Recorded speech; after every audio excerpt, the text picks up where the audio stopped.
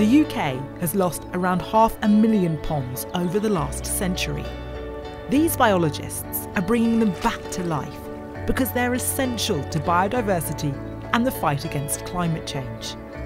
As climate change occurs, we might have warmer summers, we might have more drought conditions as we've had before, and that might mean that this water is lost. When we take the trees away from around the edge of the pond, this water level is really high and it stays like that all year. And so that provides a water source and therefore food for all the creatures to come and use it. The plants under the water provide a home for little insects to hide away and provide oxygen into the water. And we've had over 40 wetland species recorded at this pond here. And so it's about that mixture and the number of different things that you find, not just the rare species.